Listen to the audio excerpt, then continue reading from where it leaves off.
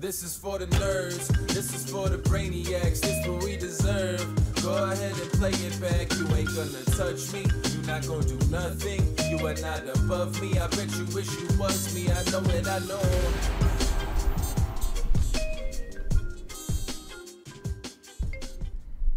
What's up, everybody? Welcome to another episode of the Only Friends podcast. This is episode number 72. We're on day 41 of the World Series. It's all coming to an end, much like our hopes and dreams in the main event. We got a full house here today. We have a full house here today, and that is not good because it's day 5 of the main event. Dead. One of us cashed. Conrad cashed. Congratulations, Good job, Connie. Conrad. Back to back. Went a little better. Back-to-back day 4s, 2 years in a row. Quite impressive. I think it was in day 5 last year, right? Did you day 5 last year? Yeah. Right. So back-to-back day 4s. Sure. Back-to-back cashes. Congratulations. You ate the shit. Why, thanks. Were the jacks a good fold? Do we know? Ace King. Mm. I mean, it's just the worst hand he has, though. Yeah. Be That nice to just sucks. run it there, though. Yeah, I know. Especially now that It's I broke not. the fucking diamond. Why? It's not. I ran Ace King into Jacks. It wasn't fun. I didn't have fun. Yeah, No, but- he had jacks, so. Alright, Jacks. Right. Does And I he mean, look like a man beaten by a pair of Jacks? four bet folding jacks is one of the less desirable things to do in No Limit Hold'em, I think. Not that it's not approved, it's just, not fun. It's No good way to play Jacks, man. It Be the hurts Mike so much. McDonald. Trouble Yeah. hand. No. But it felt right. So yeah, your dreams are dead. Our dreams are dead. We're all dead Christian inside. Christian actually just ended it all. He's gone. Yeah, he Andre's just with left. us Hi, now. guys. He's a Okay. permanent staple to the No, podcast. that's not true. Well, for the next 5 days. Yeah, I'm gone after Sunday. I'm gone. He's just gone. Dropping like flies around yeah. here. So So we're looking for co-hosts now that Christian Yes. has committed poker suicide. he literally said he's going back to the Dominican Republic. Fuck this place. Yeah. They did This him really happens dirty. every time he busts the main event. He's on the first It's a flight sad out. time, Burke. It's a Wow. sad time. He's on the I first actually, flight like, out. I was a little down in the dumps for a couple of days. I don't know if it's just the the chemicals just settling down or something. Settling down. It's the FOMO for me. I don't even think The Chin FOMO went sucks. home 2 years ago for the main event. Like cashed. 3 years ago. Huh? Because he cashed. No. I mean, he went straight to the airport. He went straight. He went straight. No, he It's- literally went straight to the airport. Yeah. It's confirmed. He's never played the little one. He doesn't have the heart. The second the main event dreams are dashed, his summer is concluding. I played that 4 fucking times in one day. It was painful. Well, Yeah. Gotta try again. Gotta, Just gotta try gotta show up, again. man. Try again. Yeah, no. I mean, they did him dirty, though. He got fucked. He did. But that's normally how you get removed from That the is main how you event. get That is- removed. yeah. when you have, how- when you have a lot of chips, that's how how did you he get go? Or would you have any chips? He 3-bets small blind versus button with ace king. Board comes ace 3-3. He bets, guy calls. Turns to 6. He bets again. Guy calls. Rivers at 10. Jams. Gets called. And the guy has ace 3 for a full mouse. Oh, mouse. Like probably 1 or 2 combos of ace 3. It might even be 1. Maybe 'cause 1, if yeah. Christian blocks the ace 3 Yeah. suited. He then- loses to more than that, though. He That's- loses to ace 10, ace 6. He loses to hands, but You bust there. he beats ace queen, ace jack. Loses to Ace aces. five. There's one of those. He loses to aces. Yeah, the Torius wants to play them Yeah, if we slowly. really want to play this game, he probably gets called by more better hands than worse on the river. Okay, if that's the case, you should just be over bluffing every single hand he ever has, right? Because you just don't have enough combos otherwise. Well, sort of. If people don't call enough, you Right. have to start bluffing. But when you're bluffing, you afford them more calls. But they don't do it because they fold ace queen. But they have more ace queen when you have jack 10. Not when you have queen jack, Well, then they have the same amount. Then they have more ace king. but they're gonna fold it. They're not. No. What are you talking? I never said they weren't calling with ace queen and ace jack. I I'm saw just somebody saying fold a flush yesterday, man. People fold a lot of things. We don't need to fight so They do early in fold the a lot of things. podcast. Yeah, it's My too point early is to like do if they this. have They ace 3 and they have quad 3s and they have aces and they have 6s and they have ace Tens. 6 and ace 10 and then maybe even a small percentage of 10s having ace queen, ace jack isn't enough anymore. Right? We need them to find those mixed frequency calls with ace 9, ace 8, ace 7, ace 5, ace 4, Okay, ace 3. so then you should- That's the problem with the main event. That's what makes it such a hairy. So then you should just bluff every suited jack through king combo you have. King jack, king queen, king 10, queen jack, queen 10. All of I mean, them. yeah, it helps. It helps to be bluffing those. But, you know, you can't block all their calls. Of course not, but they don't call enough anyways.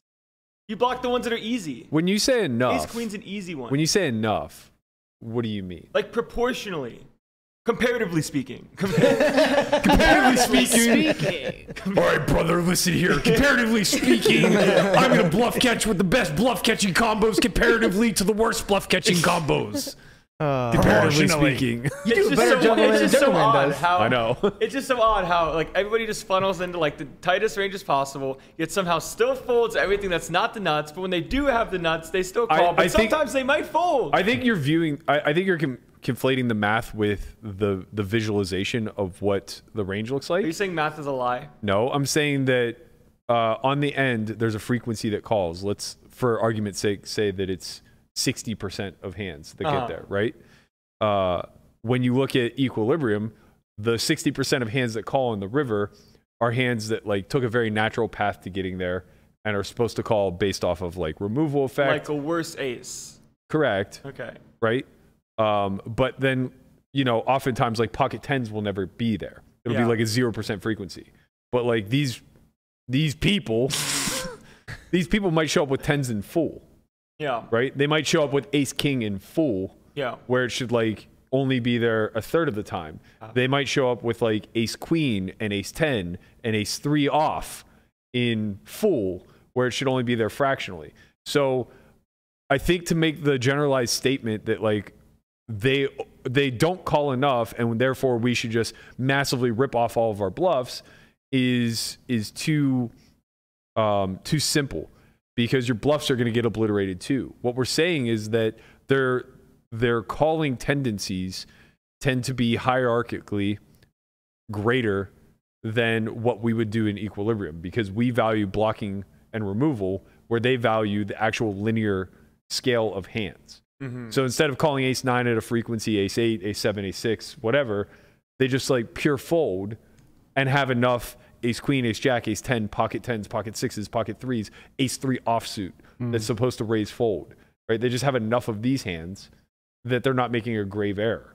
And your bluffs can't print because you can't have enough coverage through removal to get them to start overfolding.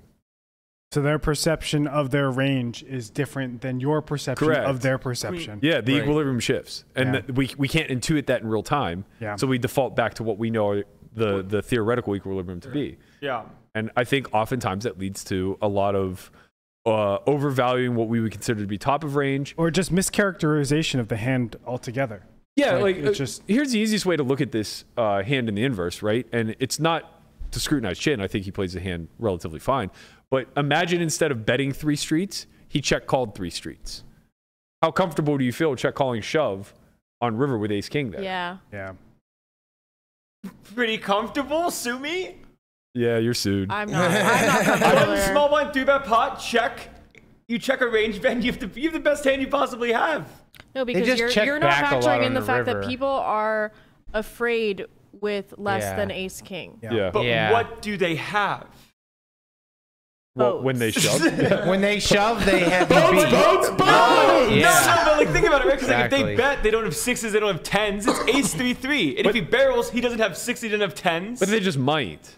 They just might. Yeah. They just might protection 10s on bet an them. ace high board. They definitely have 6s. Yeah, they just might protection bet them for small and flop. I know I drill a said house. definitely, but they definitely could have 6s, Oh right? my I mean, God. Like- it's the main event. They- There's a lot of This people all that make a just lot of sounds like mistakes. drama. Correct. I know, correct, yeah. but their thought process But is they like, are oh, traumatized. Yeah. I could have aces here, so let me bet my 6s, you know, and just fold them out and fold their equity out. Combinatorically, it is very hard to have a good hand here when someone has ace king. Sure. It is. Yeah, that That's we can true. all agree upon. Yeah. I'm just saying, That's like, why it's unlucky. Man, but I wonder how many times people have like set a hand history. How many to, like, people each other, blast- or sorry. just like to their friends, but like they always preface it with "It's the main event." because people play differently in the Yeah. main. yeah. I mean, we can rework this problem set a million different ways. If Christian opened the button in the small blind 3-bet and he called with ace king, and faced 3 shells, he's not going to feel good about calling that all in on the end.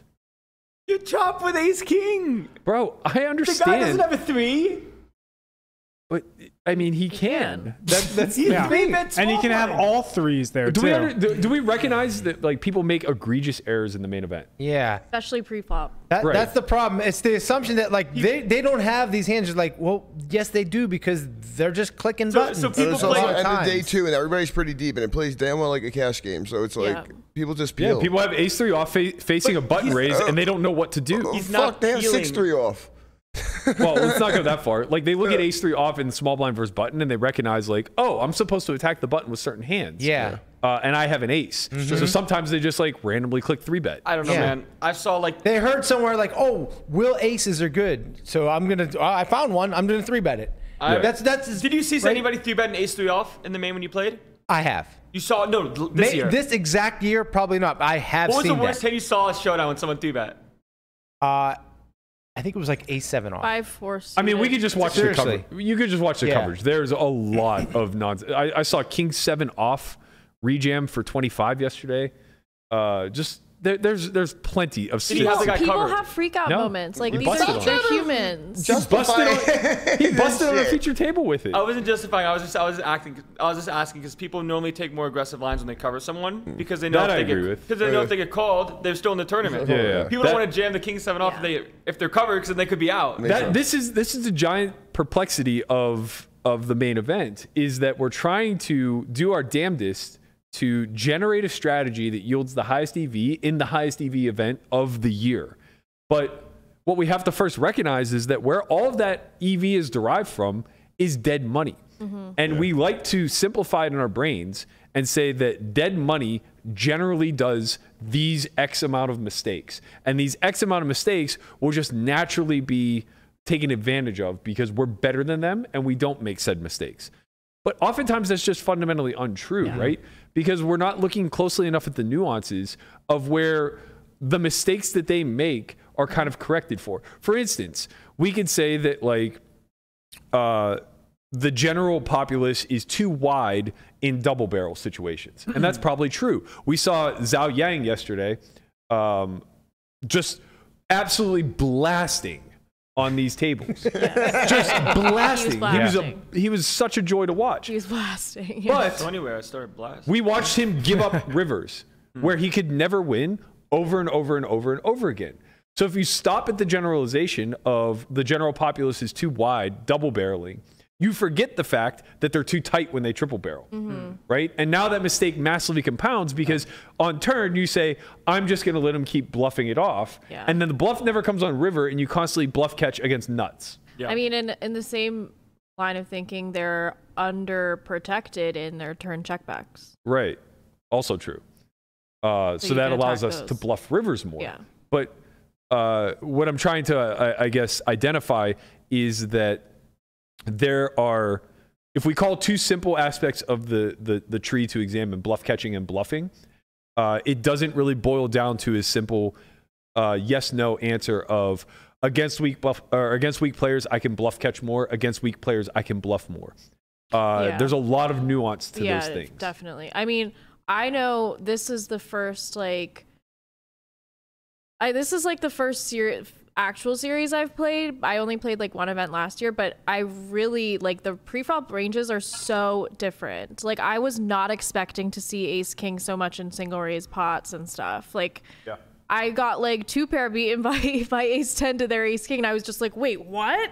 Why do you have that hand? I was so like confused seeing the hands in single raise pots. Like you have to account for their entire range. A general theory would just say you can't know what they're doing off of equilibrium to deviate. Yeah. So just presume that they're rational actors playing according to equilibrium, right, and never adjust because even if they deviate, like the theory is that you're implementing or executing a plus EV strategy that will take advantage of them naturally.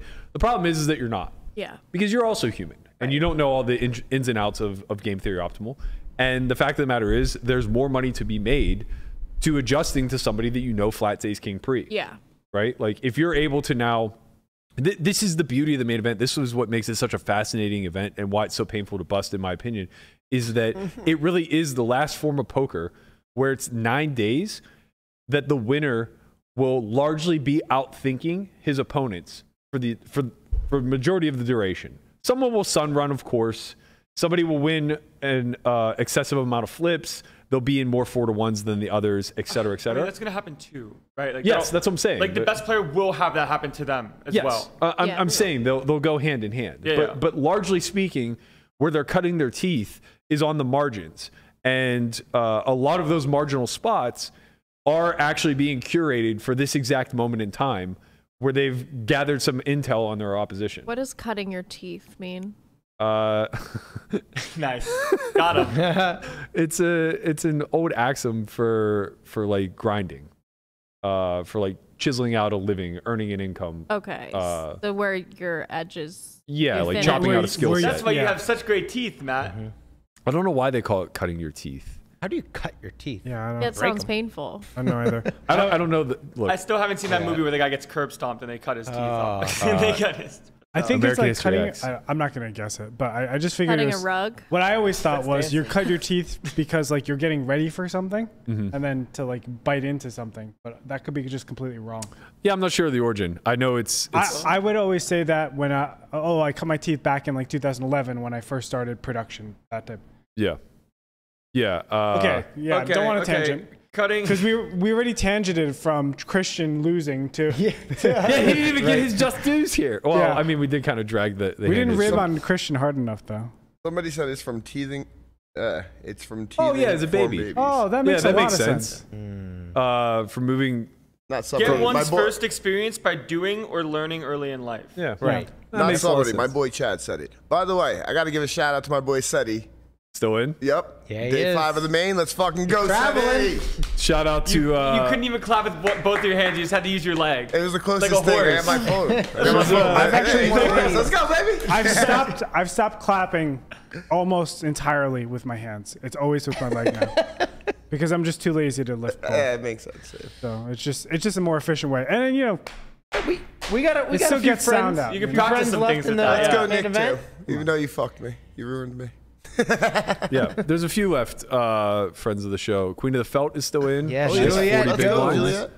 Juliet. Nick Howard's still in. I think he Nick. bagged 1.5, 1.7. 1.7. 1.7, yeah. That's 70 50? bigs. 70 bigs? Yes. Okay. Big line 25K. Man, he was having so much fun. He Yeah, was obviously. having so much fun at my table. I mean, How could he not? He got aces against you. No, you don't understand how many hands he got. Like, Yeah. in the first, I want to say like 5 orbits.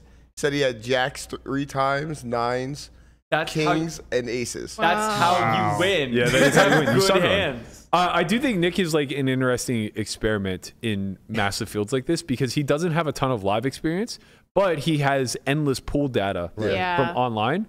And, you know, him and I have gone back and forth a bunch about this, of how much of that is transferable to live. And I think where we talk past each other is that we don't recognize that the majority of the pool data is probably transferable to live if you categorically are able to identify who is who. Yeah. Right? Yeah. And I think that's where we miss each other, is that what he qualifies as an online whale, I would qualify as like a live shit reg. And I don't think that the mistakes that a live shit reg is making is anywhere near what a live amateur is making. Right? And that's basically where I think we lose each other in the conversation, is that the live amateurs lose in a very specific way that is counterintuitive to somebody who's studied this game at depth. Yes. And I think that's what leads us back to like this Ace King conversation, why, you know, it makes Landon's head explode to say, like, how comfortable would you be facing it all in on the river You with just Ace have- King? You have the nuts. And very It's like- comfortable. As comfortable as I could ever be. not. I would really I like to see remember- Nick go pretty far and get a lot of feature table coverage, because he'd be very entertaining and interesting to watch. Yeah. I for sure. remember at the old Run It Up house, we did Poker Out Loud with Nick Howard. It was Nick Howard. I forgot exactly the lineup, but it was him, you, and I know Justin Young was there. Oh, yeah. And Nick's head exploded by the end of the fucking episode. It was crazy. Just like, he was just like, what the fuck is going on? Like, random 2 cards just showing up. And I remember him taking his hat off. yeah, Yeah, Art Perriman was one of the other ones that were playing it. Him and Justin play a very non-theoretical style. Was that a poker allowed, or was that just the 25-50 game? We did both. Okay. Oh yeah, sorry. The poker out loud was Kitty, myself, yeah. Justin, Nick, and one other. Well, it might have been. I think It might have been either of those two. It doesn't matter. No. Art played the next day when we played non-poker out loud. But yeah, there were definitely a lot of head scratcher hands. There was a spot where, whatever, it's not important. But basically, I folded like top pair with a flush draw versus a pot size bet from Justin that I thought was imbalanced, and he had a set. But yeah, I think Nick will be an interesting one to watch because his style is so heavily into deviations, right? So it's not it's a very non-traditional game theory approach, and I think that's what it takes to win in these big fields. Yeah. So it's a matter of like how calibrated is he in that deviation? I don't know how transferable 1-to-1 it is from online to live, but he got second in the 5K 2 summers ago, I think. He got second in the 5K. What event was that in Texas? Prime in Houston. I would have to guess also the fact that a lot of the data that he does is from Ignition, right? Yeah. So that's like US facing, mostly US facing. So I feel like it's definitely transferable. Yeah. I'm not sure how much of the data specifically is from Ignition. I know that's where his players play. Yeah. But I think a lot of the hands were actually scraped from Stars. Yeah, like Stars 100 to 500 and out. Stars like global. Yeah. But whatever. You get 100 million hand sample, like you're gonna start to see some trends. Yeah. Like it's certainly not all dismissible.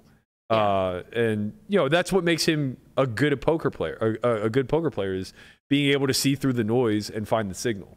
That's really all we're ever trying to do, and that's why this game and this, even though it's 9 days and feels very long, it's a very short span of time in hands. It's why it's such a mind fuck. It's supposed to feel long. It is kind of crazy. You think that if you make day 5, you have to survive 40 hours of tournament poker without busting. It's hard to do. Right. 40 hours. It felt just to like make that day 5. first day flew by though. Like I thought it was gonna be like, this is gonna be a long, because other tournaments I've played that were like 12-hour day ones. But the main event's so different. So long. Everything, But the main event, because there's so much post flop, it feels more like a cash game, and cash games fly by more. So much fucking fun, and it's only 357 days until we get to play. I can't wait. Can't wait. Count it down, Connie. I got my calendar. I got countdown, I'm Connie. marking off things. Oh you man. can wait. Yeah, you play it twice and you go deep twice. Like, of course you're fucking in. Oh no, you're I'm also, a lifer. Yes, that's true as well. But I heard there's a Bellagio 5 Diamond in October too. Yeah. It's funny. I knew about that like almost a month ahead of them announcing. I completely forgot. Are you serious? Yeah, I just completely Didn't we talk forgot. about it? We talked about it when they announced the win 10 millions. Yeah. I didn't know then, but I knew like shortly thereafter, like maybe a week after. That's the 10 million guarantee? The win is, yeah. Bellagio's But they bumped 5 Diamond from December to October. Okay. Which 15 million guarantee, isn't it? the win is, the win is 15 million it's guarantee. 15 million. Yeah. What is Bellagio? Bold. What day? No, what is Bellagio? No guarantee. No guarantee. I think it'll be smaller. With the turnout that the series had in October, do we think that there's going to be a pretty big series in town for this October? It's tough to gauge because the series didn't do that well last year. It felt like it did well, but it wasn't. The numbers weren't up in any capacity because of COVID. Yeah, I was going to say, well, we're in the It was middle of COVID. relatively successful relative to COVID, Yes. but it's tough to know. I think the 5 Diamond numbers are going to be way down. I think that December was a very specific time that everybody floods in because it's the last event of the year. There's a lot of people who, are very happy to take some losses in order to offset taxes. There's just like a million different reasons. The holidays between Thanksgiving and Christmas, it like really hits that sweet spot. There's a million different reasons why that time frame was chosen and why it's one of the biggest events of the year. I think October, it's a little odd. Kids are just back to school for like a month. People are still in their daily grind. There's a lot of other options. I think that it's going to be probably a little bit more of a pro heavy grind fest. I would imagine I would set the line at like 650 entries. Really? I was thinking at least Conrad's face is so happy still right now. You're going to be in there, Conrad? Yeah. Of course he's going to be in there. I'll be. But we got Florida first to look for. Yeah. But no, what am I talking about? We have the 777 today to look forward to. My God, the series I can't isn't even over. believe I'm thinking Why today? about There's a things. 2,500 freeze out. Or one re-entry. All right, well, Why not that and then 777 tomorrow? I'm not sure. Okay. All right, so we've derailed Conrad's plans. We're going to get into it. There's also a 1,500 round and round. You do know I am a champion in such I games. do know. I do know. So, In Very such well read. Self-proclaimed games. champion. no, not a self-proclaimed. I have a- He's got a is ring. champion. He's you got know a what? ring. I'm going to Don't show make you him my show, ring. don't later. make him show the ring. I'll show you have my a ring. kiss the ring. Yeah. I was letting him flex a little bit. He was setting you up to flex. Well, thank you, Landon. And then I turned into Conrad having a little down day. Landon just hits him with the, remember when you want a ring? That was a good time. No down days, buddy. It's all right. No. Yeah, a lot of storylines still left to emerge through the main event. There are very notable names. By notable, I mean known amongst the community. Korai is still in, which is pretty amazing. Yeah. Honestly, like that has to be such a fucking rush. Like to go deep in the main period is such a once in a career opportunity for most. To go deep-ish back-to-back years is something I can't even fathom. To win it and then turn around and have a crack on day 5 to still push forward to a run. I can't believe I forgot about this, but they brought it up on the coverage yesterday or the day before. Greg Raymer, at the year after he won it, he finished 25th. Wow. Oh yeah, I do He remember finished that. 25th. I didn't know that. Joe The year Kata after he won it. final tabled 2 years in a row, didn't he? Yeah. Yeah. They'll And that was a go. No, not Kata. Newhouse. Mark Newhouse. Mark was it? Newhouse Yes. finished- Mark Newhouse yeah. got ninth Ninth, back-to-back yeah. years. Twice. But Raymer wins it, and then Oh, not back to back, but he did final table Yeah, twice. correct. And then And I I think think Newhouse even said, like, I hope I don't get 9th or He something. tweeted, after busting. Right. I don't care what happens next year. I just hope I don't get 9th again. And he got ninth. Poetic justice. Honestly, there are so many things that like just point to the fact that we're in a sim. Like I I'm in on the know. The conspiracy Glance theory. tweet about the Yeah, $1 million oh my bounty God. that he just fucking I don't delivered. understand all the FOMO. Get Over the fuck outta here, man. circus bounty event. That was very planned. He was whining it in. Yeah, I've Yeah. tried whining it in, man. It doesn't work for everybody. No, you whined it Just out. keep whining. Eventually it will. that's It the does. problem. The Raymer Yeah. thing was impressive, but the fields were a lot smaller. Like, Well, we have no, to the remember second- Johnny Chan won it, got second. No, I know, but when Raymer won it, it was like 2,500, and then it really exploded. The next year, when he finished 25th, there was over 5,000 people in it. Okay, yeah, I mean that's significant. That's pretty impressive. That's a big field, yeah. Yeah. Yeah, I mean, Wow. before this game got tough, there were recipes to winning. Like we Right. could simplify it down to don't bluff catch river. Right. Don't over bluff this particular street or whatever. Fold ace queen pre. Like when you think about the super system strategy, it was literally cherry picking little corners of strategies and saying like, do this always and never. Like don't play ace queen. It's a trouble hand. Like that was just a thing. That was a strategy.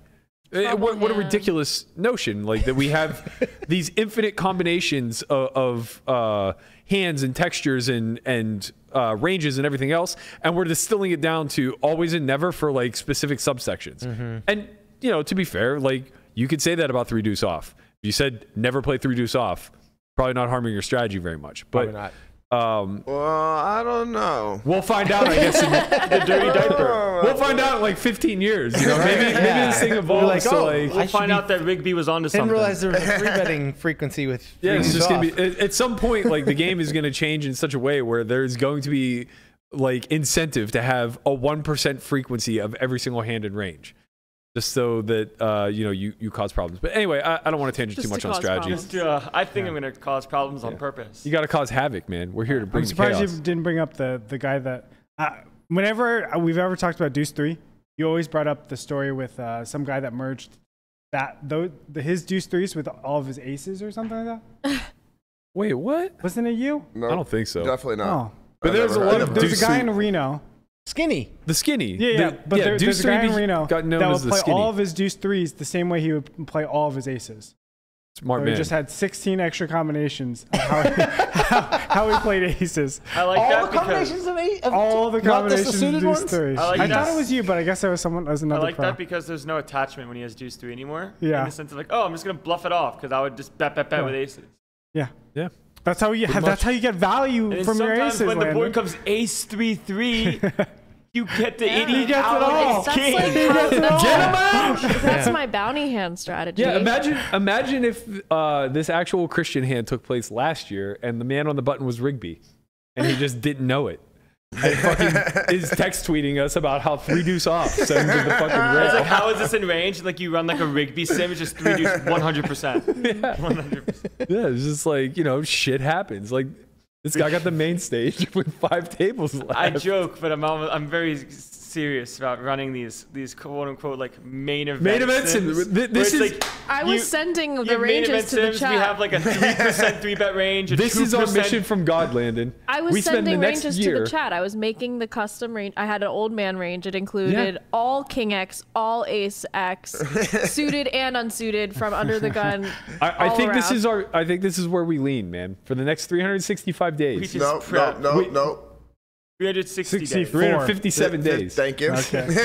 For the next 357 days, we go around the nation and we pluck your average Joe Reg. From every right? casino. Yeah, we just get like one representative from like every state. From the Northeast. Yeah, 100. We get a council. We get a council of WSOP main event rec regs. Yes. Alpha recs, if you will. Alpha Rex. Right? And we just have them unprovoked write down their ranges It's by the position. Alpha Rec Alliance. Yeah. We just show them flashcards of hands, right? And they say good, bad. Would you raise or not? Yeah. For Let's start position. with, let's start with like the bar tourneys, because like Just they have always them send place like them on land 100 pads, it'll people map to it the for main you. You event. honestly could just go around and just go to every 1-3 game in the country.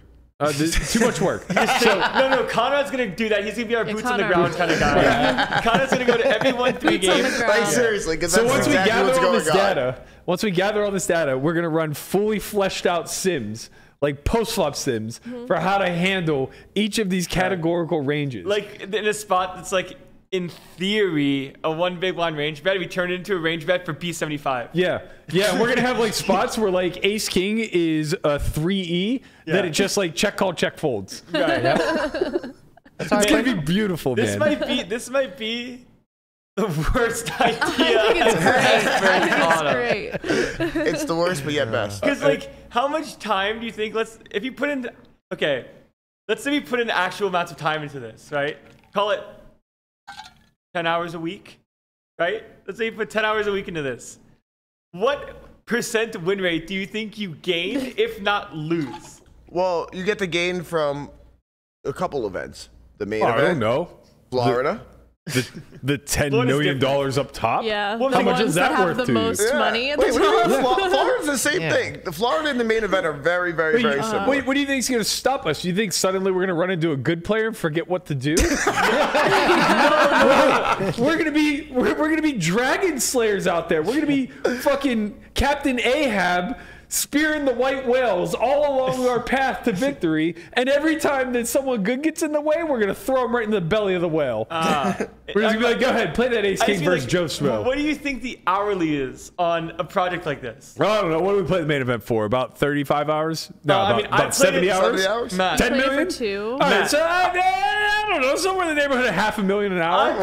I played the main event for 3 hours. That's because you don't have the ranges yet. You played the main event for like 4 hours. That's because you're working. That with Ace the King solid was good. right in the muck. Yeah, we made mistakes. That's Yeah. very clear. We were trying to play premium hands for all the chips. Like, We're- what an we're- error. Or 3-betting 10-9 suited, calling a min raise. Yeah. That's You want to know what the bad. best thing I did? You want to know Very what the bad. best thing that I did on day one in the main event?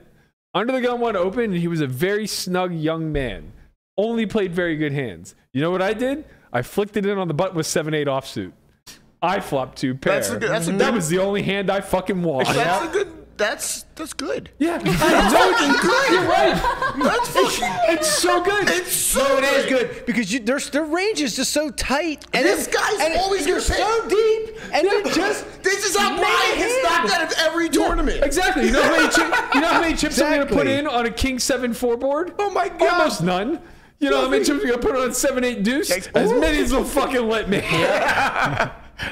Sometimes you got Landon's completely broken right now. Yeah. Completely broken. Sometimes This is fine, Landon. You make value against people who don't bluff. Yes. Right? If they're never bluffing, I don't need to call with second pair because what value is there to it, right? They're not doesn't matter. bluffing me. I took a shot and I missed. I tried to play bingo. I didn't get the middle square. That's exactly right. You play an You got a lot of entirely tickets, too. implied odds game. That's it. That's literally what this is. For the first 3 days, we just played the implied odds game. For the first 2.5 days. First 2.5 days. I'm not gonna lie, man. I want another rip at this, man. Come on. I can't wait. All of the Conrad hand histories were.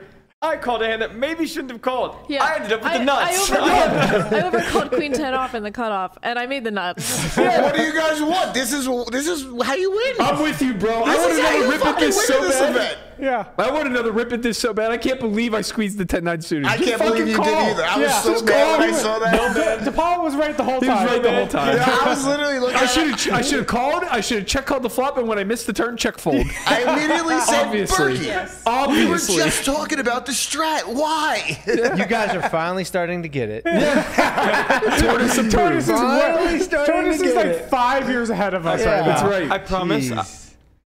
No, Yes. I won't do this. No, Okay, you well won't. then You won't. enjoy, You're right. enjoy your You 3 also hours won't get each to year day in the two. main event. He's right. He won't do this, and he will suffer heartbreak because Correct. of He'll it. just keep I'll busting be day here ones. for you, Landon, man. look at Berkey. This is you in 20 years. I can't flick in the Okay. call on, After his on like the bottom of expect 70 and off. the deep runs as often as Berkey. Always expect to run into it. Always. You know what? If I could go back to DeHamo shoving that river on me, I knew he had a full house. I knew he had a full house. You know why? Because it was fucking 2010, and I got shoved on when I bet in the pot. What are you doing in there with the 10-6 diamonds? Get the hell out of here. I knew to defend the big blind before everybody else. That's all. Yeah. But now, in I think you were hindsight, I trying to realized I sabotaged. I said, "Hey, man, it's been." You know what it was? It was the guy last night on the coverage. I can't remember his name. Very sweet old man. They interviewed him Lin? afterwards. Yes. Love him. Yes. He called with King Jack pre. It came like King 10x. Checks. He bets. The guy calls. Turn queen. Check. River king. And the guy just bets like. Oh, I think it was all in. He shoves all in. Oh no. Check bet. shove, didn't he? Oh yes, you're correct. He checked. Lynn bet trip kings with a jack kicker, and he got check shoved on. And he just goes to himself. He goes, "Well, no matter what happens here, I did better than I expected, and I had a good time." My and man. he flips his chip in a spot where he can never win the pot. No. Never. Oh, no. Like never. And that's exactly what I did versus Duhamel. I said, $200,000 is more money than I've ever had. I have a 6. A 6 is a good hand here, and this man deserves the rest of my chips. Yep. I call. How did he end up doing in the He tournament? won it. He won the whole He thing. won it because Yeah, that the whole thought thing, never yeah. went through his fucking mind. He was never like, oh, 200,000, that's a good amount of money. I don't care if I bust right now. No, he was focused on winning $8 million. Yep. Me, I was just a lowly kid from Pittsburgh and never seen very much money. It was like, I'm kind of sick of the main stage right now, and I don't want to grind a 14 big blind stack. I call. I wonder if this is your life if you call and he was just somehow bluffing. You think if I like switch places with DeHamel and won 8 million, that I'd still be in poker? You had all of yourself, right? I just think that like Yeah, you had all of it. no, I just think that like I if would this own an hand, island right now, Landon.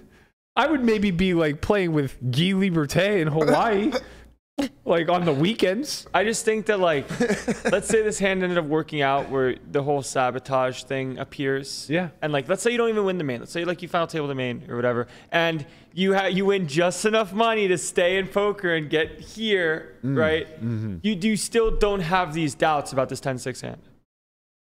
No, I do. I consciously can remember what I was thinking in the moment. You said I don't want to play anymore. I mentally said to myself, this pot is way too big for me to fold and have 14 big blinds.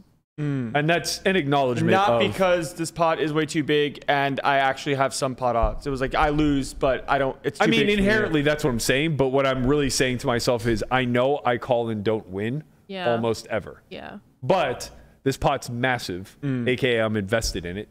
Sunken and cost. Sticking around with 14 big blinds seems awful. So Right. maybe this is the one time that he shows up with dust. It wasn't. Yep. It absolutely was not.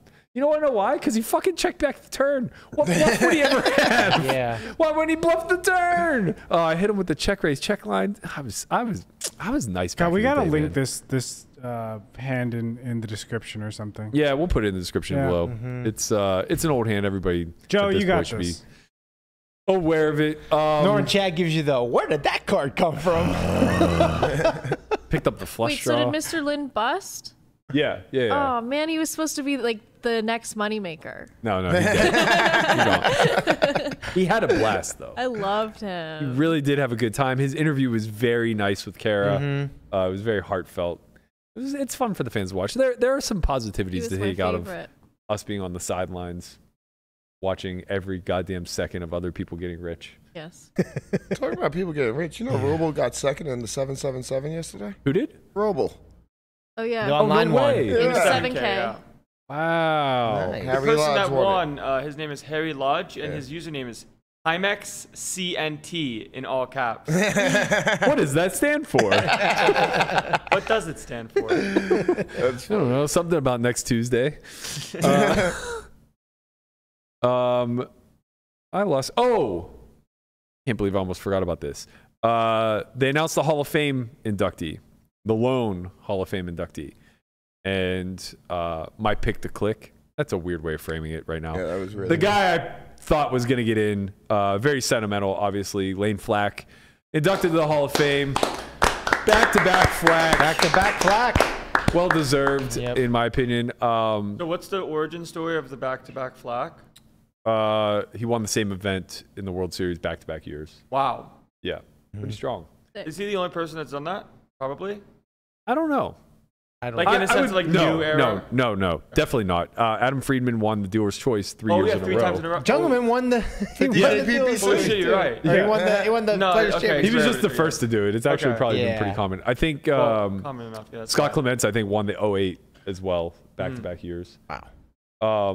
But yeah, obviously the sentimental choice. I don't think he was the most decorated of the people on the list. And again, when we get into industry people, I think Savage is well deserving. I think Ilya's Isa. or Issa is very well deserving.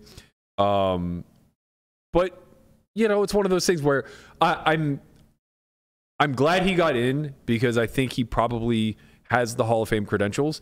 And if he didn't get in this year, I think he never gets in. So That was probably the thinking of the people that voted. yeah, I mean, like all you have to do is look who's voting. Like it was a kind of no-brainer that he was going to get in. The people voting are truly a collection of his peers, not necessarily everybody else's. Like again, I think Rask is the most decorated on that list by a long shot. Even but Ras said.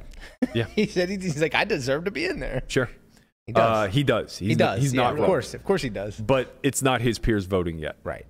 Right. There just isn't really anybody from our generation that's in the hall yet. And I don't imagine there will be anytime soon. So unfortunately for him, I think he has a long wait. But again, yeah, I don't want to get off on the hall stuff again. I hope that they loosen the strings a bit as far as like how many people they're letting in. I don't care if they stay strict to the credentials. That's fine. I just think, you know, we need to get to a point where it's like 5, 8 a year. You know, start getting people in who deserve it. But yeah, big congratulations to him. The Hall of Fame bounty event concludes today, I believe. I passed on it. World Series had 2 unlimited reentry events running yesterday, and they were both turbos. And I just said, you know what? I've had it.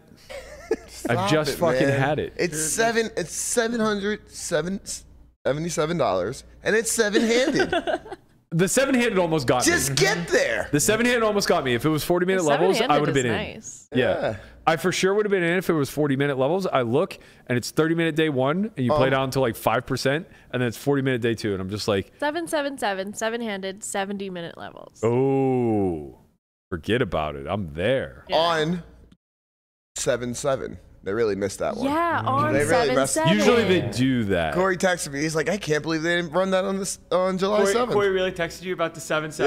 Yep. He literally said, I can't believe they didn't run the 777 on July 7th. This is what he's worried about. It definitely, Yes. it definitely originated on July 7th. Yeah. But yeah, I guess scheduling conflicts at this point. Oh, Efro said that Lane actually didn't win back-to-back same event. He won back-to-back no limit events in the 2002 WSOP. So he won like a 2,500 and then like a 1,500. The very In next the one he same entered. year. That's just Okay, no, that's strong. That's even That more. is Yeah. strong. Yeah, that's, Confident Mercier's done that, just not no limit. No limit events are The normally year bigger than that other the year that he had the big bet for 3 bracelets, I think he either went back-to-back win-win or he went back-to-back second first. Yeah, it was that year was insane. I thought he was going to break Vanessa. Yeah. How crazy is that? He ended up losing the bet, and she lost more money than he did because she had to buy out. Yeah. Pretty what, man? Man, WSOP was so different. It was so. We had no idea what we had while we had it. What did you have while you had it? When you And had we it? have no idea, and we will just never have to know. hear about you guys Yeah, all we have to hear is this all this, the time. All this It sucks complaining. now. Everything sucks now. It doesn't suck. All It's the just things because it's, we weren't it's around just so then, so different. we don't get it. Yeah. It doesn't suck. It's just so different. Like it used to be a collection of the best and brightest stars in the game, and I think now, like the idea of stars has disappeared. Right? Like now, professionals strive to increase their bottom line. Period. They know that there's not really much to gain by being notable or by being in the media or the press. Yeah. They don't put any priority on that whatsoever, and rightfully so.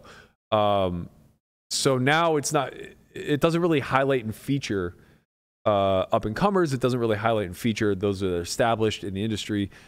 Instead, it's just like kind of this diluted, massive festival where there's just like a lot of non-stories, I guess. Yeah. Like that bet could just never happen now. Yeah. And it's not like it wasn't even a sharp bet on either side. It was probably a pretty fair bet, right? He got 10-1 to win 3 bracelets.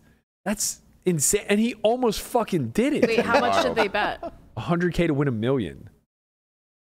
It was a Wow, whole and thing. he got 2. He got 2, and then final table the 3rd, and Vanessa started laying off a ton she of ended up risk. losing like $250,000. Yeah. She had to like do a bunch of buyouts. Wow. He ended up getting second in like an 08 limit event That's or something crazy. like Wow, that. isn't this Yeah. almost like a?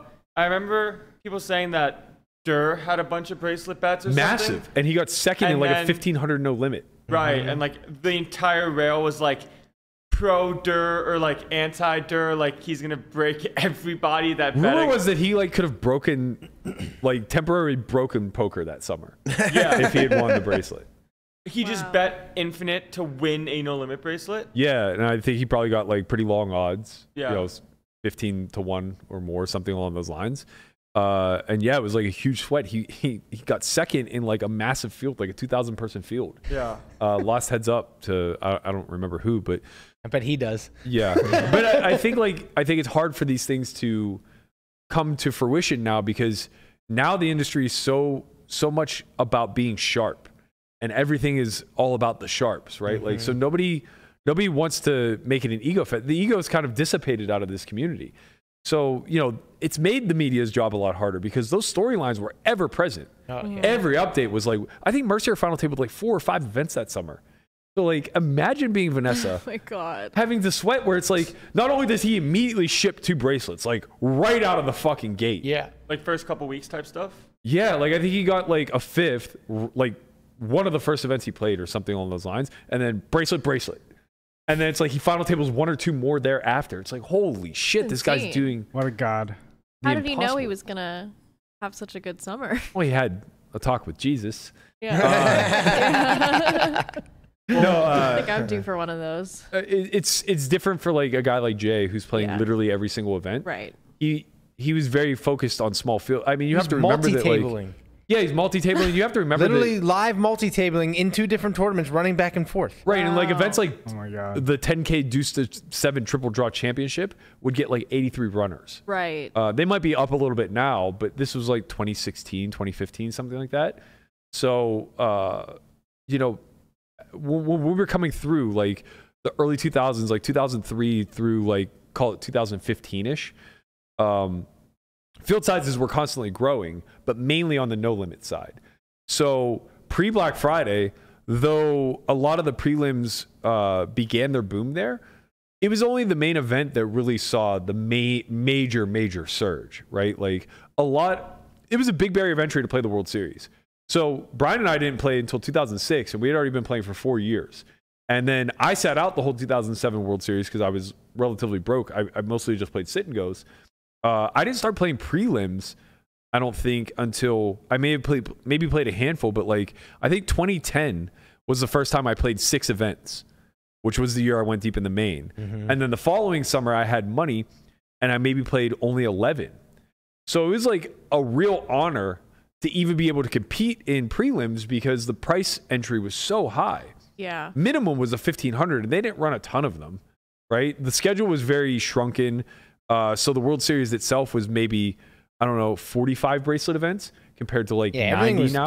2,500, 2K, 2,500, 3K. Yeah, so it was like, 5Ks, it was like maybe right. 40 events and like 10 or 15 of them were championship events.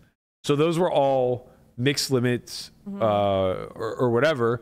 So those are basically off the schedule for a no limit player totally. Then you'd have like a remaining 20, 25 events where only 5 or 10 of them were between the 1,500 and 2,500 price point. Everything else was like 5K, 10K. So it was like, it was difficult to compete. Now it's turned in. That's why I always keep saying like it's watered down because the ability to play is just, it's always there, both from the market sense of it's easy to sell, and then from the monetary sense in that money's gotten cheaper and the price point has gotten significantly lower. Yeah. So many people can just flick in $400 for a Colossus event, Right. and that's why it's massive. Yeah. Yeah, I guess furthering down that line, let's talk a little bit about the coverage yesterday. As you know, now we get into day 4. I think it's most interesting. We can talk about the whole weekend, I guess. Yeah. But I don't really think there were a lot of storylines that emerged out of like day 2, even really day 3. The chip leaders were kind of like who we thought they would be. I know Bryn was atop the counts at some point. That got a lot of notice. It was Zamani. Zamani was. They were both Yeah. like, what were they like? It was right like up in Bryn, top 5. Zamani, Ali, like top 15. Yeah. Yeah. Stop. But now moving into day 5, leaning on like day 4 coverage, it basically shifted from a heightened focus on the Barstool Collective, day 1, day 2, and whoever remained in day 3, to more of household names, we'll say, moving into day 4. So a few of the feature tables had like Farrah Galfon, Mike Matisow, Corey was at the secondary feature all day yesterday. I'm certainly forgetting a few, but Dan Smith. Well, yeah, the big feature table was the final one last night, where they moved Dan Smith's table onto the main stage. He was playing with Zhao Zhang, who was just providing all the fucking action, and then Ali, I'ma steal your bitch. No, No, I'm a that stealing gives him bitch. too much I'm a credit. stealing. Stealing bitch. Sorry, those Yeah. names are tough for me. You know, Yeah. I'm not great with pronunciation. It's got to be the phonetics. I get it. This is our professor of pronunciation Right, over right, here. yeah. Enunciation master who speaks in typos. Speaks in typo. It does. I don't understand how you just put out a full sentence and not one word is spelled correctly. Some of the things in the group chat. Some of the things in the group chat. Some of the things in the group chats are literally sentences where at least 2 of 5 people just quote it and just respond. Like, what does this say? And it's like there's somehow like 6 numbers mixed in there. It just makes no Yo, sense. listen, guys, I don't have time to be fucking changing shit. You'll just read it twice. You'll figure it out. He gets Don't like worry about it. Spanish characters in there, like the backwards E is in there Yeah, all the time, yeah. or the upside down E, whatever. LMA9. LMA9 is the best. LMA9 might be one of the greatest like jokes I've ever. That nobody it's- knows about. it's quite obviously impressive. He put the 9 instead It's like, of how do you even get a 9? Yeah. How do you even find them? You literally have to switch on an iPhone to the numbers. Maybe he's on a keyboard. Did you see the tweet by, I think it was Angela Jordan's? Yeah. So prior to this table getting moved, Dan Smith he ended up getting moved to this table. That's what made it kind of more the feature. But prior to them getting moved to the Thunderdome, Angela Jordanson, who also still in the main, shout out to her, she tweets, I'm at a table with Ali and Dan Smith. Dan gets into a hand with a chatty player that has been in a pot, that has bet the pot on the river. Dan asks, did you hit the 7 on the river? Player, can I answer that? Is that allowed?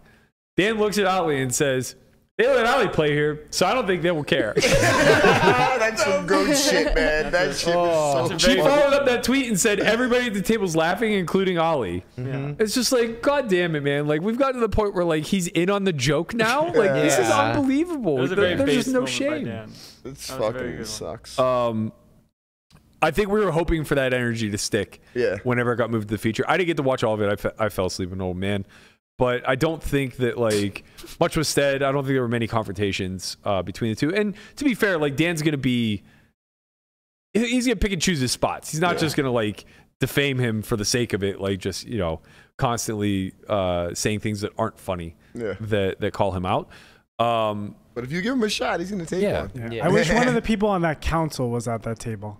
Like a Jay Council Kuhn or Dance? something. No. Wow. That That's GG a Poker Dance Council? member. Oh, Imagine Oh, I'm that's stealing spicy. bits with the council of Dans at the table, just like the full council. It would just be the Council of Dance would eviscerate him. the Integrity Council. Yeah, the Integrity Integrity Council. Council. Yeah, I mean the thing is though, with the people who are named to the Integrity Council, they're all very to themselves and generally nice individuals. Like, do you think Lucky Chewy's gonna say anything to Ali?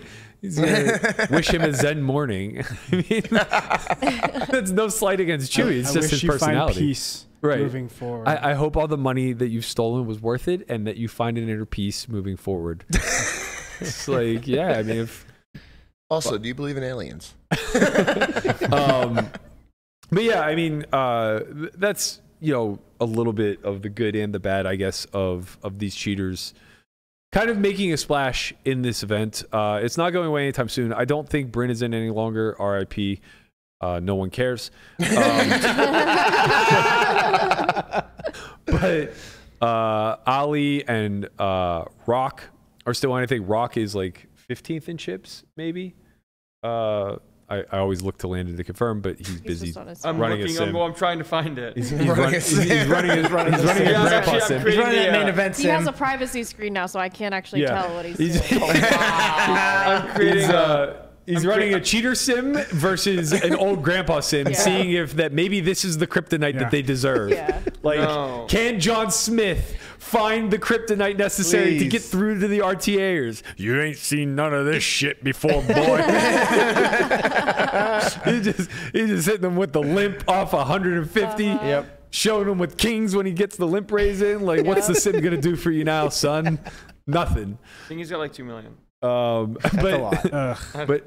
anyway, some of the things that have come to light from all of this are, and this isn't a secret, like we make a stink of it as much as we can, utilizing our public forum, and this is a really tough thing to strike a balance with, I think, as both professionals and mouthpieces for the industry, right? Like, it's very hard to find collaborative efforts with everyone in the industry when we can't give the benefit of the doubt to show good faith. And I say this with like a grain of salt because I kind of came hard at poker news today. And the reason is because I just don't think that they're demonstrating good faith any longer to the community, right? I'm basing this off the fact, and people misconstrued what I was trying to tweet, right? I said that I hope it doesn't go unnoticed that Poker News had zero issue effectively shadow banning Poker Bunny last year during the ladies event while giving her zero coverage. And the reason this is relevant is because she got 20th in the ladies event, right? Now, the backstory to this is that there is a lot of evidence that she was like very mean to the reporters. There was accusations that like, she was verbally attacking them, whatever. So they had every right to not cover her. I'm not defending Bunny in this tweet. I'm just saying it's clear that as a company and as reporters, they took a stance of we will silence this individual because we believe that she's acting in poor faith towards us as the media and potentially towards the community as a whole. Okay. Mm-hmm. You want to take that stance? Fine.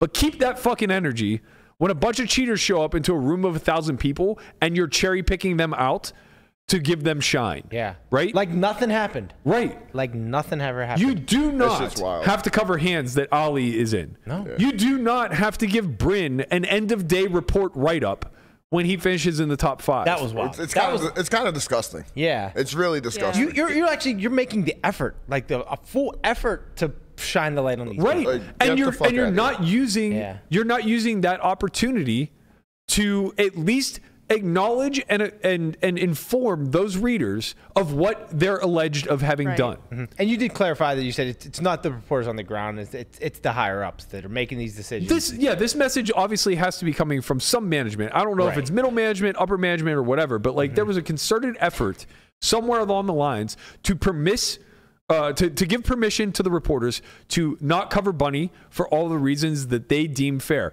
And I'm all for that. I'm behind you. But you don't get to say that on one side that, like, I don't like the way I was treated as a worker by one of the members of your community. Therefore, I am going to mute her.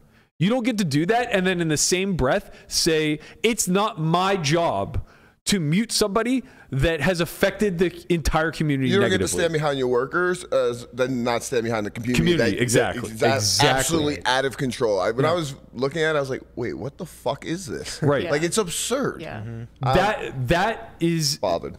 that contradiction is the main thing that I'm trying to shine a light on. Yeah. It makes Poker News no longer a good faith actor in our community, period. They're not serving the members at all. They're self-serving at that point, and their only interest is in whatever will drive clicks. And you could turn that right around on us and say, like, we're doing the exact same thing. Maybe we are guilty of it. If you see me with that level of hypocrisy, call me out on it. I'm pretty sure we shine lights and not, like, we shine lights to the community and not Well, we try to be a mouthpiece for the community, right? But like my views are not always going to be represented by the community at large. And I acknowledge that. Like this is an opinion show. Fine. If ever there's a time where I'm that hypocrite, fucking call me out on it. Like I will happily either walk back some sort of statement or I'll address it in a way of letting you know why the hypocrisy exists, right? I'm not trying to stand on a soapbox and say that like myself or anybody else on this platform or the show as a whole is beyond reproach, right? Clearly we're not. We'll make mistakes along the line. What I don't understand is how coming into the series, this wasn't discussed in a meeting previously. Like you're telling me that so Chad Holloway and a bunch of other reporters are basically tweeting back at me saying like, you're absolutely wrong. There was no shadow ban against Bunny and we have to do our job and cover these people because they're relevant to the industry. It's like, okay, well, what you're telling me then is that there was no message from the top. You guys are just doing as you see fit, right?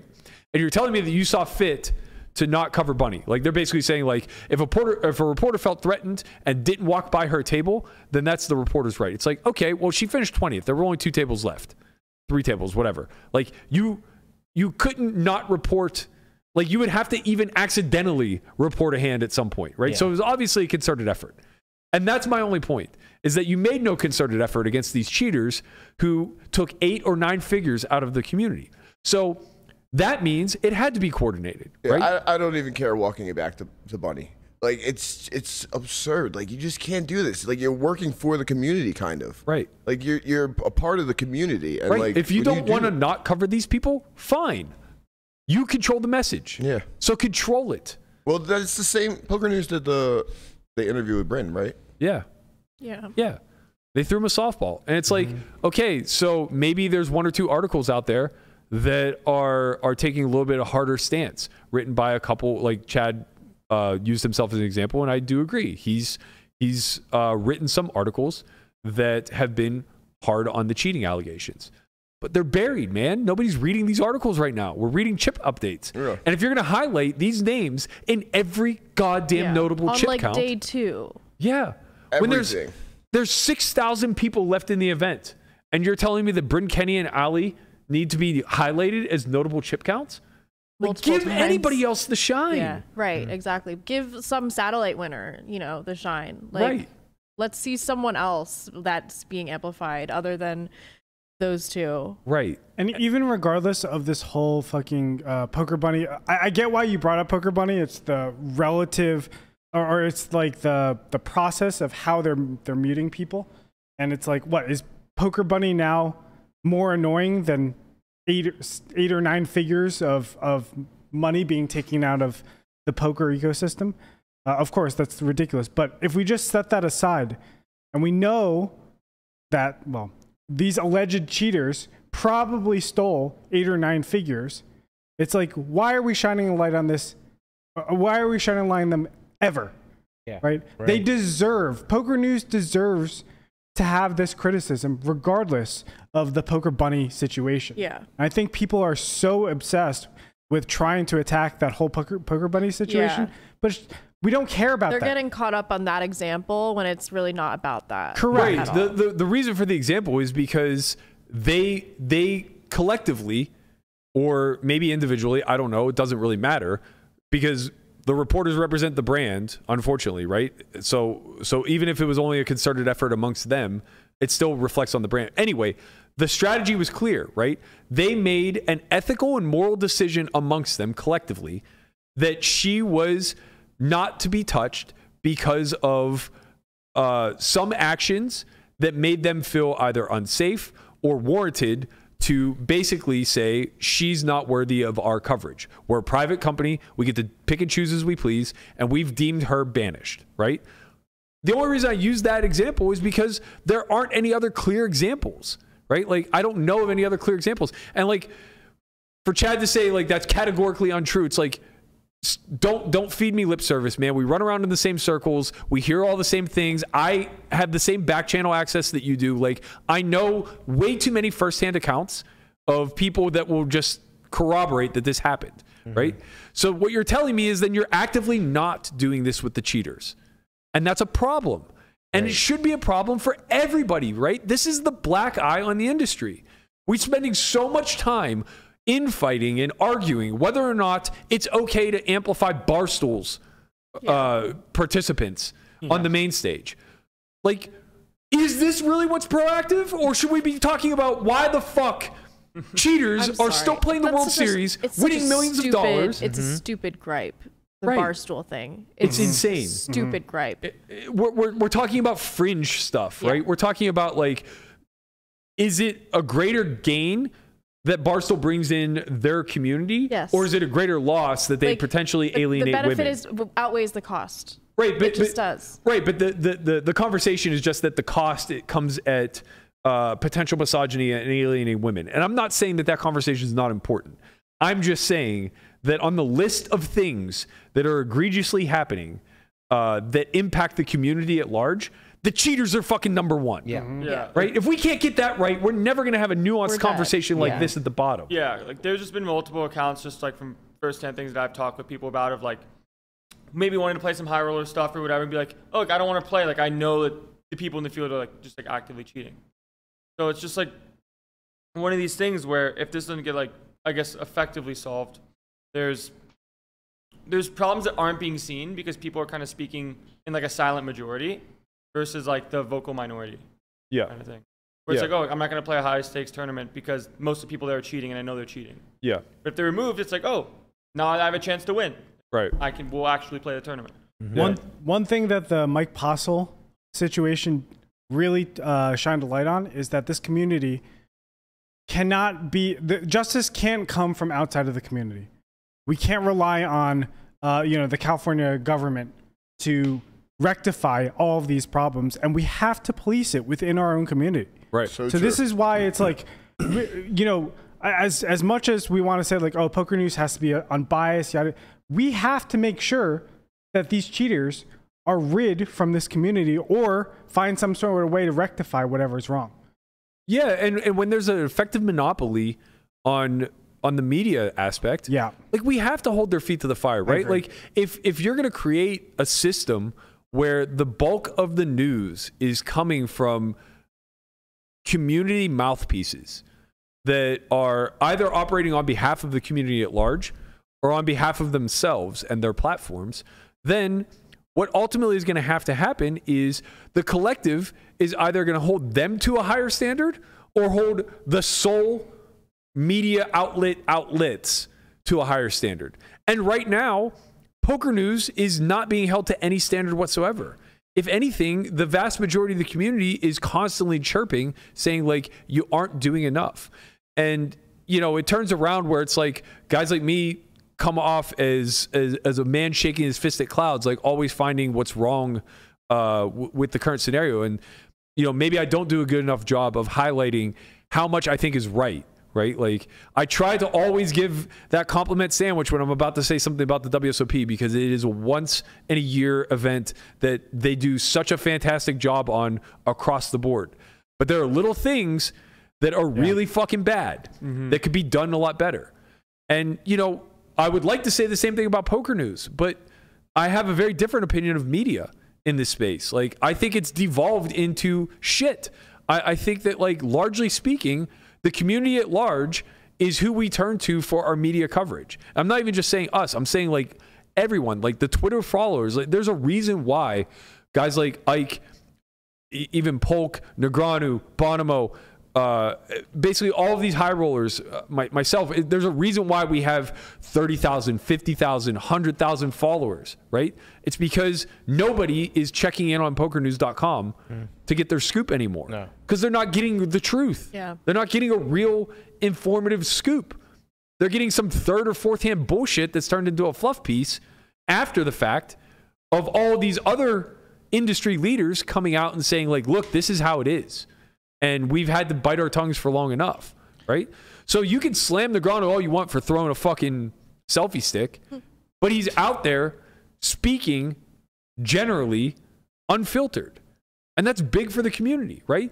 I have all the issue in the world with the way Doug handles business, but again, he's out there speaking unfiltered and generally has the community's best interest in mind, right? So it's like, what do we do? What do we do? Because if you put this back on the individuals, we're too fallible and we're too attackable. Yeah. Right? We'll fail. Not even due to our own doing, but because of things like Negreanu throwing a selfie stick. Like, one individual is too cancelable, right? So the media has to improve and grow and try to actually have the community's best interest in mind, rather than trying to figure out what's going to sell so that they can get enough clicks to stay in business, I guess. So how does that start? Like, how does the community take steps forward? It's tough, man. Standpoint? Poker news is a really difficult business, in my opinion. Just their entire business model is so difficult. And you can tell with, I guess, the regression of the site. It's a lot more ad clickbaity stuff, right? It's a lot, you go on it and it's just like, oh my God, it's information overload. It's just like, it's too much, at least for me, a lot of the time. I think what's going to happen is we're going to see, I think we're already leaning into this because America is such a huge get for all rest of world sites. And I think what we're going to see is a progression towards what was happening pre-Black Friday with operators, where they were pouring a ton of money into ad marketing, and it was mostly done through television. I think what we're going to see now is that's mostly going to be done in short form content. So whether that's short videos or like Marley's type of videos, that type of stuff, articles, blogs, whatever, right? Sure. Like the things that are super digestible, even if it's just social media, right? I could see Gigi Star's party really overtaking this space, and making poker news completely irrelevant, right? Or just absorbing them all together. Yeah.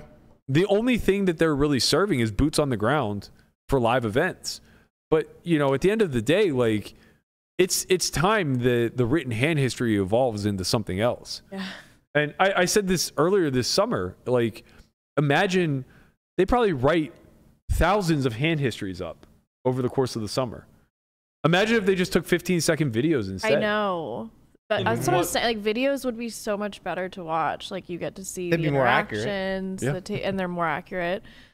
But I think what you're saying about poker news is sort of reflective of just media in general now. It is like very sensationalized, and everything is just about clicks and profit. And you see like media sources funneling into the more individual level. I mean, this is happening across a lot of different industries, like music industry, like regular news, like it's all sort of moving towards an independent type of thing, where there's a less barrier to entry to become a journalist or someone who creates content. And so now the big content or news outlets are struggling to keep clicks, and they have to turn to sensationalism. I think you're right in the sense that the central location of news is no longer through a website. Yeah. right? It's through YouTube, it's through Twitter, maybe to a lesser degree, it's through Instagram. So that does allow for individuals now to be some of the most sought after when it comes to this news. And you know, we saw this with Polk and his influence over the crypto space, right? Like this CoinFlex thing going down, he's really feeling, you know, like never in the last 7 or 6 years that he's been super relevant have we seen him swallow a more bitter pill or get a bigger taste of his own medicine. He's getting dragged through the streets, across the internet, not just poker Twitter, crypto Twitter, finance Twitter dragging him too? Destroying him. I haven't really looked. Destroying him. Like, I mean, you could see it in his tweets, right? Like he's out here basically shouting into the void. Yeah. That like, hey guys, it's still me.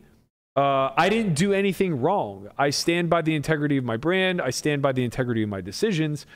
This company fucked up. Now, and again, this is very consistent and on brand with Polk, right? Like he points to things like self-integrity and the fact that like he's always been for the community, but he never takes ownership over the failure, right?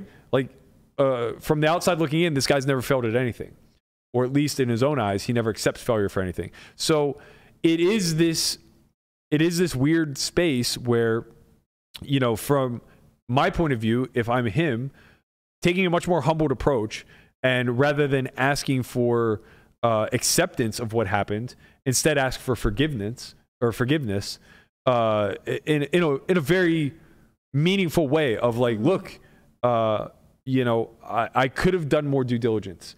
In hindsight, I could have done X, Y, and Z. I was more ignorant then than I am now, and I'm on this ride together with you guys. Like, that's the messaging that the audience is looking for, because they don't want to give you sympathy. They're looking for sympathy themselves. Yeah. They're all fucked, right? And a lot of the loudest voices didn't have a dime on CoinFlex, but they want to see the mighty fall. You know, again, it's much like what I'm doing calling out poker news. It's when you recognize such a fucking hypocrisy slapping you in the face, and then the person who's being hypocritical saying like, no, you're wrong. It's impossible not to make a deal out of it. And that's why, like, I guess I'm a little concerned whenever we start to get to the point where we do get the majority of our news through individuals, because now there's no checks and balances. There's no layers of... Well, there is. I mean, there is, because people can always make reply, you know, media. It just depends on like... It's like sort of a self-policing. Whereas like I would say that there's probably less checks and balances when it's coming from a central source. Well, it's less because like when it comes to stuff on Twitter, and like people just tend to either follow, or when it comes to engagement with a certain tweet, the person that has like more followers, more like more engagement gets more of the, call it, public credentials, gratification of like liking a tweet or whatever. Because like, let's say someone with 100,000 followers tweets something, and then someone with 5 followers responds to it with something factual. No one sees the 5-follower thing, right? Yeah. Or if you do, he's right. And it's incredible. He's right. Like, when people can get ratio, right, that's like fair. getting ratio is one of the strongest. You look at sick ratio, bro. It's one of the strongest ways that we can speak out and keep people in check, but it's rare. It's not an easy thing to have happen where a 300-person follower account suddenly ratios like a celeb. So yeah, I mean, like, you're right. This is bigger than poker. This isn't just everywhere. It's everywhere. It's not unique to us, but it does. I think it is something that we face moving forward. You know, it's so weird, man. You think that like no matter what happens, you'll never grow out of touch with younger generations, but it's just not true, because you don't have the same. Like, you see the world through a different lens, right? Like, so Brian, myself, and Andre and Conrad to maybe slightly lesser degree, it's like, well, we grew up in a time pre-internet and then lived through pre-phone. right. So we know we know the different spectrums, right? And it's the same thing for like you guys. You grew up in a world that was like pre-social media and now post. But it's like that next generation behind you is all social media. Yeah, they've been indoctrinated by all of it, and they don't have any frame of reference for what it was like to get news in different ways. Pretty weird. Yeah, it's going to continue to get weirder, right? Because like when I was 6, there was like there was no Facebook, Instagram, or whatever. When it's like, but like now, when kids that are 6, you grow up with it. Right. They're just indoctrinated already into a system that we recognize has a lot of flaws. Right. Yeah. Especially when it comes to like personal self-value, when it comes to things. And that's the next wave of adults to come, right? Yeah. So it's like, I don't think it's obvious to everybody how this impacts society at scale. But, when that next wave of adults comes through, like they do have some. I'm not going to say that they have a lot of impact because we all, I think, are kind of in agreement that the political system is pretty broken, but they have some voice in the narratives and the way that society shifts and bends its rules and ethics and things of that nature. And it's like, I get it now, man. Like, I understand why we have no relation to the boomer generation at all, because like they know a totally different world and they're so fucking disconnected from the idea of gender pronouns and societal progression like this. And it's like, our generation's kind of melding in the middle where it's like, well, we kind of get it. And then there's the Zoomer generation that's like so overly sensitive and so overly critical of like things that those that are in flux between the two are just kind of like, hey, this doesn't matter. Yeah. Like, pick your battles. Bigger problems. Yeah. Right. Pick your battles. But that's like a consequence of being growing up with seeing everybody's opinion all over the place, like coming at you, information overload. Like you guys grew up with only a few opinions around you, whereas parents, friends, like kids growing up now, they're hearing what everyone thinks all the time, comparing everything all the time. There's so many. I think you're right. The noise is getting more vast and the signals are more difficult to discern. Yeah. And I think for like our generation, we grew up in a relative echo chamber, but you could still do your own due diligence and your own research and figure out what was signal versus noise. You could but it was go hard. to like the Stone Library or wherever where they wrote on rocks. Right. Yeah. Chiseled out the 10 I Commandments. don't even think that's true. What? I grew up in at the time I thought it was super diverse and very liberal. Yeah. I didn't realize until after I moved out to the West Coast that it's like a super red area. Yeah. Like super, super red. And I was like, oh my God.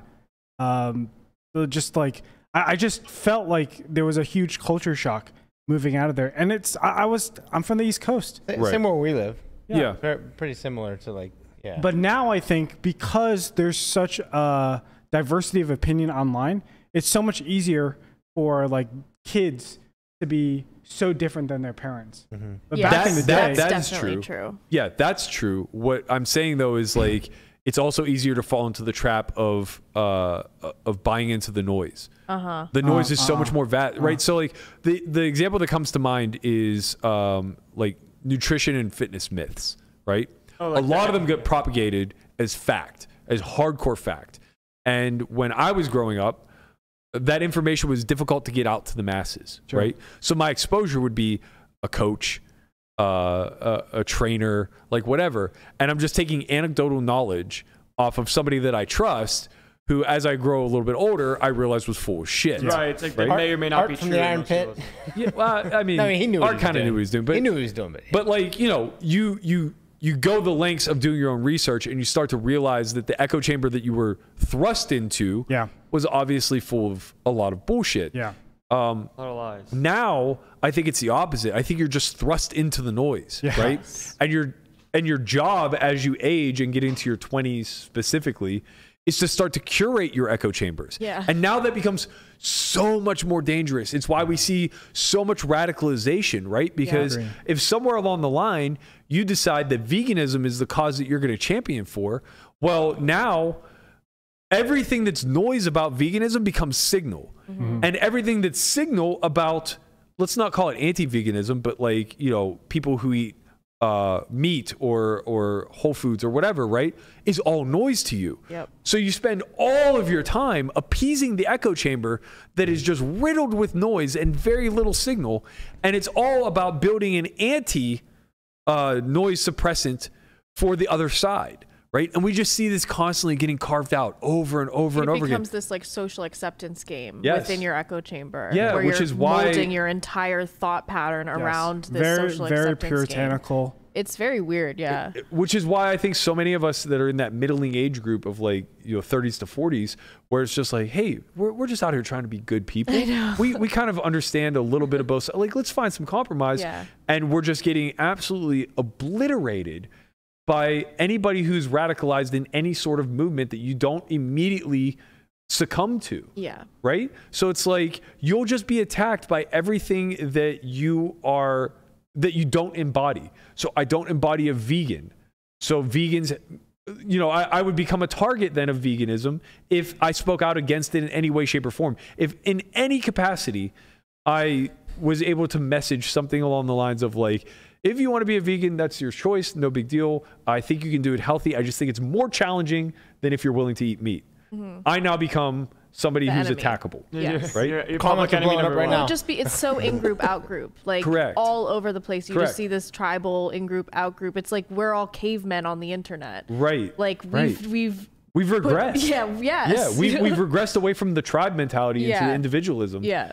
And it's turning into, you're right. Because then what ends up happening is there are people who want to be a part of everything that they, like the entire spectrum of causes or groups that they align with. And what they find is that there's a lot of contradiction amongst them. Yeah. Right. So they try to play the rational actor throughout and say like, okay, I understand your point of view, but here's the alternative point of view. Like there's some signal from this alternative point of view that's also worth listening to. And there immediately becomes infighting. Yes. Instantly. Yeah. Right. And the natural inclination is to just block and move on, block and move on, block and move on. Right. It's Until all that's left is the most extreme form of whatever Exactly. thought that exactly. you are And that's how we entertaining. land on these radical extremes. Right. And, that's kind of the point that I know that we took a real long road to So get poker here, but, news. but like that's kind of what I'm shaking my fist at poker news for. It's like I'm not upset that you muted Bunny from your reports, and I'm not upset that you reported on the cheaters. I'm upset that you didn't do one or the other to both. Yeah. Right?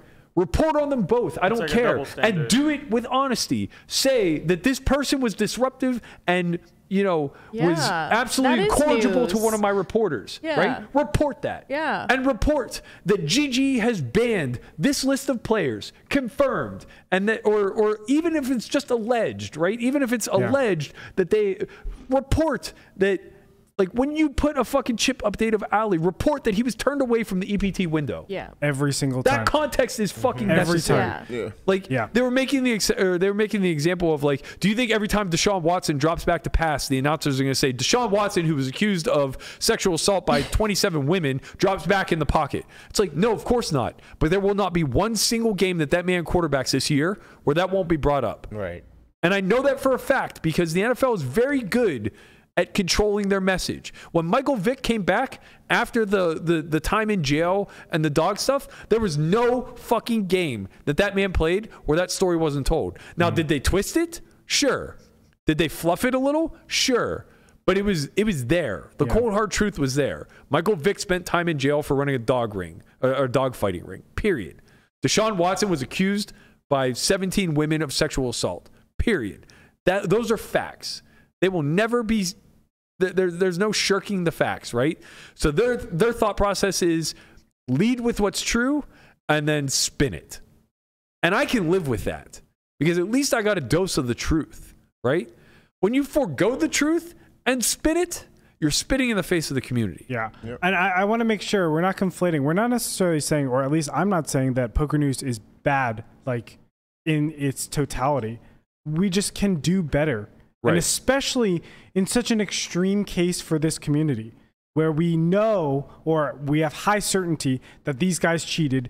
And across the board, you see unprecedented actions being taken by companies that would ordinarily just turn a blind eye. Yeah, we moved the needle, man. Yes. We finally were loud enough where operators took fucking action. And you were the news.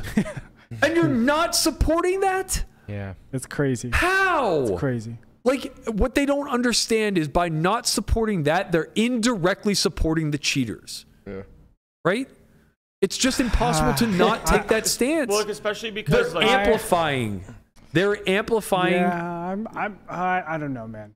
The attention span of really people is so short that like if you don't keep like reiterating it, it just goes away. Yeah. Right? Like if you don't talk This about cannot go away. No. Yeah, you're But absolutely if right. you don't say anything, it just might, from a perspective standpoint, like especially from like a poker news standpoint, or like the public viewer standpoint of reading the poker news. What if Ellie wins the main event and they never mention it? That would be the greatest thing on earth. Greatest. Honestly, it would be the greatest thing on earth. Like, I can't think of a louder stance as a community. I can't think of a better way to champion for the hundreds of thousands of people who play this game and solicit your site, be it PokerGo or Poker News, than to acknowledge that a known cheater won the biggest event in our industry, and we are not going to talk about it. So here's something. Somebody lives in town in Vegas, plays every live event around, doesn't have Twitter, doesn't really not in touch with the poker community with like reading stuff, but he checks the updates and stuff. Had no idea Bryn, Ali, or any of them were cheating. Yeah. That's crazy. Had zero idea. It's actually not that But- crazy. and the truth is, that's the majority of the poker Yeah, community. When I was And just a we- poker fan, I didn't read poker news. I didn't know You what. didn't even know online. It's crazy didn't though. even He know plays online poker every existed. event in town. So it's like if he doesn't know, Yeah. nobody knows. The average. And if we're mad at fan poker doesn't news, know. we should also be equally as mad or more at WSOP for Yeah. allowing this shit to happen. Yeah. Oh yeah, of course. Yeah, they could. They could. I mean, again, I don't know the legality from their side, but it seems like they could have been proactive. I feel very confident that they can 86 whoever they wish. I mean, like, look at the list. I mean, it already looks have. like in the future stuff might Well, prevail. like but allegedly they're worse? aligned with that council, so hopefully things will move. What's worse, dropping your pants and throwing a shoe at people, or stealing 9 figures of money from people? The difference is one's happened easily on the observable. ground. I understand, but you know, I'd much rather if one is banned and the other is not, we have a problem again. I do agree with that part. Like that wasn't a 9-figure offense or a 10-figure offense that the Right. guy did. Right. Yeah. I mean, I think the reason why we give the leash there is because we're hopeful that their coordination with the Integrity Council will lead to those future bans. Sure. yeah. So we're still hopeful on that front, right? Yeah. But in the meantime, nobody wants to be fed this dose of let's celebrate what they've gotten away with. Yeah, fuck you guys. It's Yeah. Fuck you. it's painful. Most people that play poker aren't necessarily interested or involved in the community as a whole, right? Right. Most just play poker Most, yeah. because they like poker. Yeah. So if there's nothing reported on it or nothing talked about, why would they have any sort of knowledge that anybody was doing anything nefarious? Right. Yep. Unless you're actively involved in the community. Yep. Or care a little bit about like following somebody on Twitter. Like if you followed D-Nags on Twitter only, you would know that these guys are like allegedly cheating. Yeah.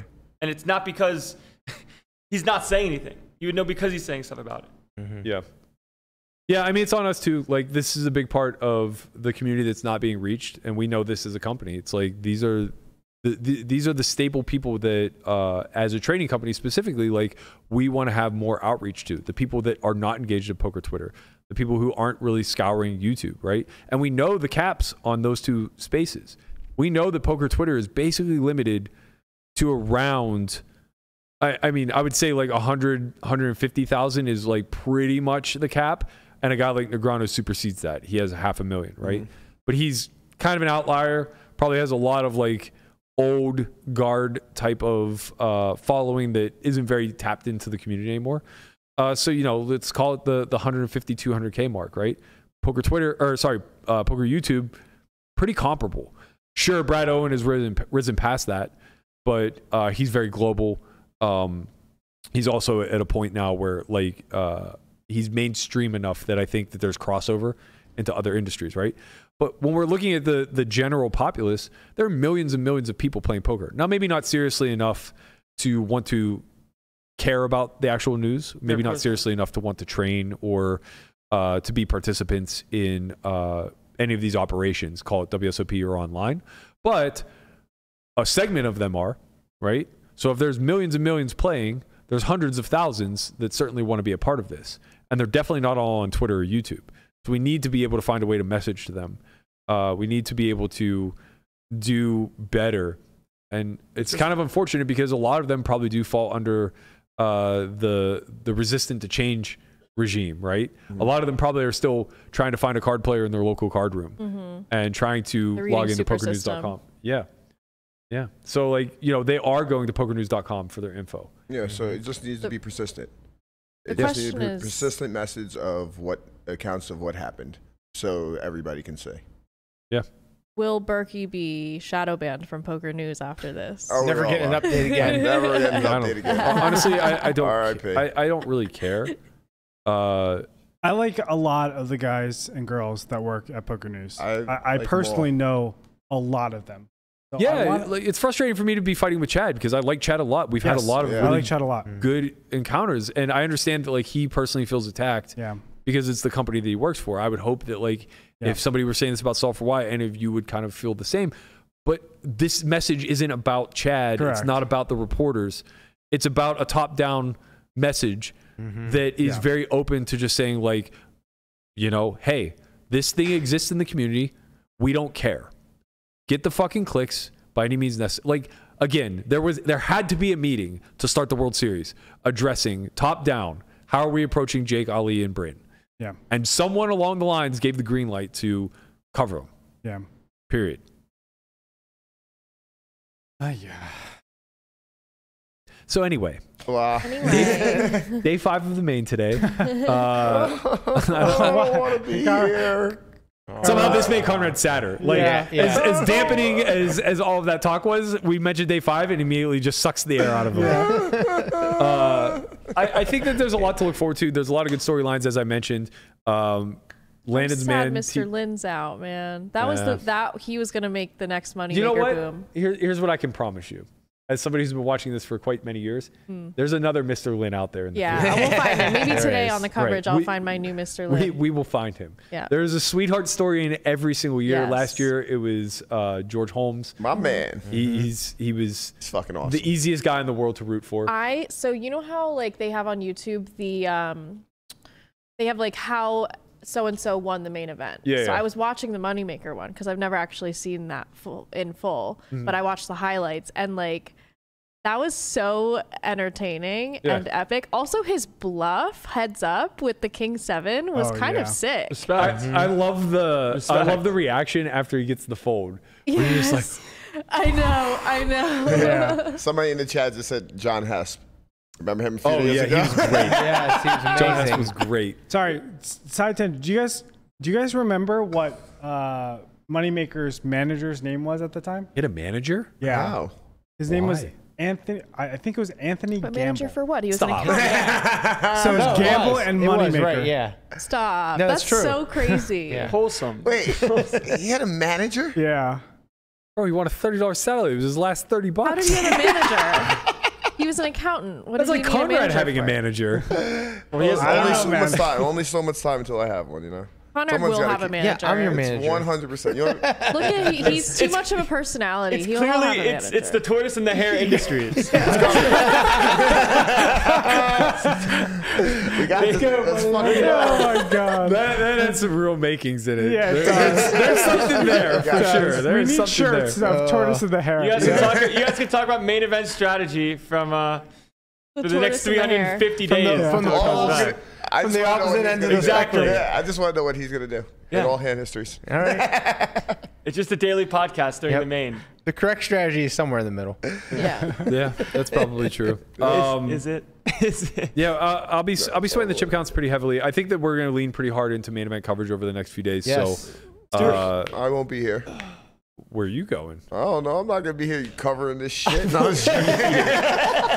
He's just gonna disappear. over it. Yeah, He's going to New Over it. Jersey. Yeah, I'm pulling a shit. You're going I'm pulling a shit. I'm out of here. I'm taking a boat somewhere. I don't know. All right. Well, I think that's going to wrap it for today. Please like, comment, subscribe. Let us know below what you think of the representation of the cheaters in the media, what you would like to see done differently. Let us know if you care. I think this is a pretty good topic. There's a lot to talk about here. Happy to continue it in the comment section below. Quick update. We have 4 seats remaining for the Poker Out Loud Academy. That is September 8th to the 11th. If you're interested in that, head to academy.solveforwhy.io for more information or to sign up. Also, today, a new episode of On Second Thought dropped. I'll remind you again tomorrow because we'll have a teaser for it then. But if you're a member of Solve for Why TV, you can head there and check that out now. It's another blind-on-blind battle between between Nate and Landon. Really fascinating hand. Double paired board. Landon goes hard with the 10 high.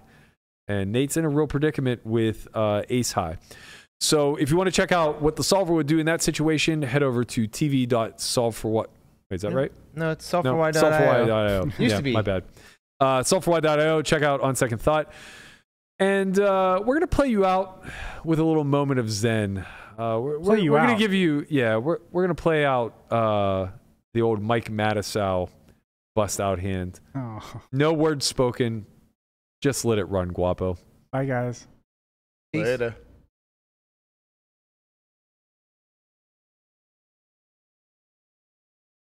Get from Matusow. First 4 nights here, I hit 3. Damn.